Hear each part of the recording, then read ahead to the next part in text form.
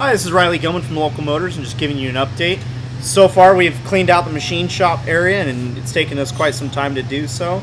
We're really excited. We've got a couple of our partners that have teamed up with us. We have all of our cutting fluids supplied to us by Star Metal Fluids, so a big thank you to them. And we got a lot of the machining tools and equipment slowly starting to come in. We've got right here sitting next to me is my it's an HRT 210 rotary table for our new Haas VF4 Super Speed. The HRT rotary table will pair up nicely to that, and we're excited to be able to make chips here coming soon. The mill will be here on Friday. That will be up and running by the end of next week.